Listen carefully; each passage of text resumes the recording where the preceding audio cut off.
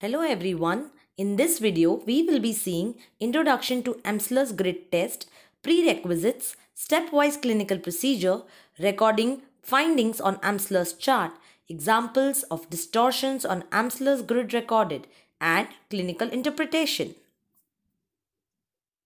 In the last video, we saw what are Amsler's grid charts. The Amsler's grid or charts are a series of 7 different kinds of charts which, when held at distance of 30 centimeters from the eye, allow the assessment of central 20 degrees of the visual field and helps record any kind of distortions experienced by the patient secondary to retinal disease or disorder. These charts are in shape of squares covering an area of 100 centimeters square, that is 10 centimeters by 10 centimeters, with each chart having a different pattern and a purpose. Prerequisites. Before the test is administered, the patient should be wearing the appropriate correction for test distance. No lights should be shown in the eyes immediately before the test and the pupils should remain normally constricted. The chart should be uniformly illuminated. The patient is asked to fix gaze on the central white or black dot and answer the clinician's questions during the test. All the questions should be logical and should be asked in a sequence, one after the other. Scotoma. Before starting procedure, we need to know about scotoma. To know what is scotoma, we need to know about what is threshold. Threshold. Minimum amount of light required to see an object is called threshold.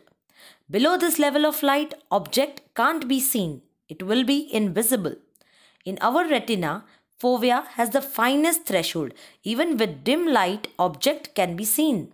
When we move from fovea to periphery, threshold increases. We need brighter light to see object. Scotoma. A defect of visual field surrounded by a normal visual field. Relative scotoma.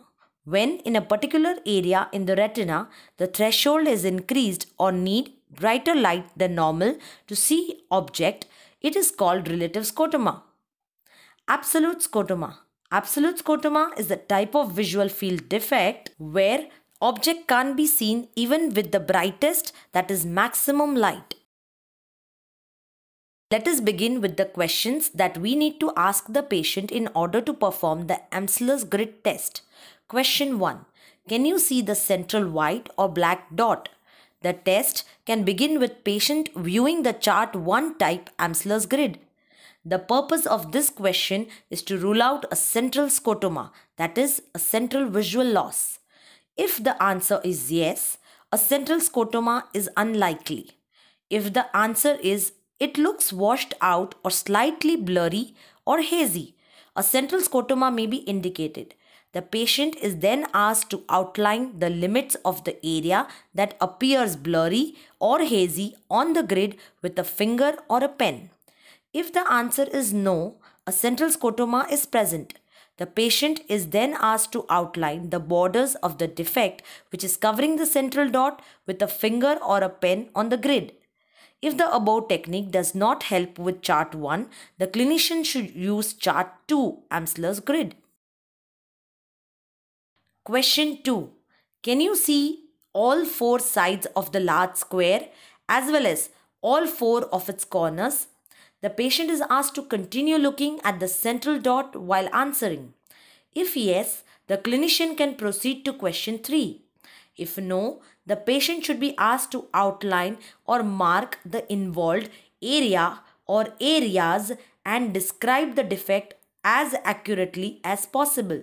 Example, left corner of the chart is covered by the black or the white wavy cloud on looking at the white dot, etc. This information may greatly assist the clinician in establishing a diagnosis. If the test is performed for patients with a history of nutritional amblyopia, long intake of chloroquine or steroids, or the same is suspected, then Amsler's chart 3 should be presented to the patient. Question 3. While looking at the central dot, are any of the small squares blurry or missing on any part of the grid? The patient is asked to continue looking at the central dot while answering. If the answer is no, the clinician may proceed to question 4. If the answer is yes, then the clinician must rule out the false positive response error that may occur due to the presence of any media opacities or due to incorrect prescription worn by the patient. If the answer is still a yes and the area inside the squares is missing or are blurry, this indicates a scotoma, that is, field loss. The patient must locate the area with the missing or blurry squares, outline it with a pen and record it on the chart. The clinician can present the chart for Amslers for better understanding of the defect. Question 4. While looking at the central dot, do any of the horizontal, that is lines across, or vertical, that is lines up to down, appear wavy or bent? If the answer is no, the clinician can proceed to the next question. If the answer is yes, the clinician must rule out the false positive response error that may occur due to the patient noticing distortion while looking through the different segment borders of a trifocal lens or while looking through the periphery of a progressive addition lens. If the answer is yes, after ruling out errors, then true metamorphopsia, that is distortions arising from involvement of the retinal area, is present.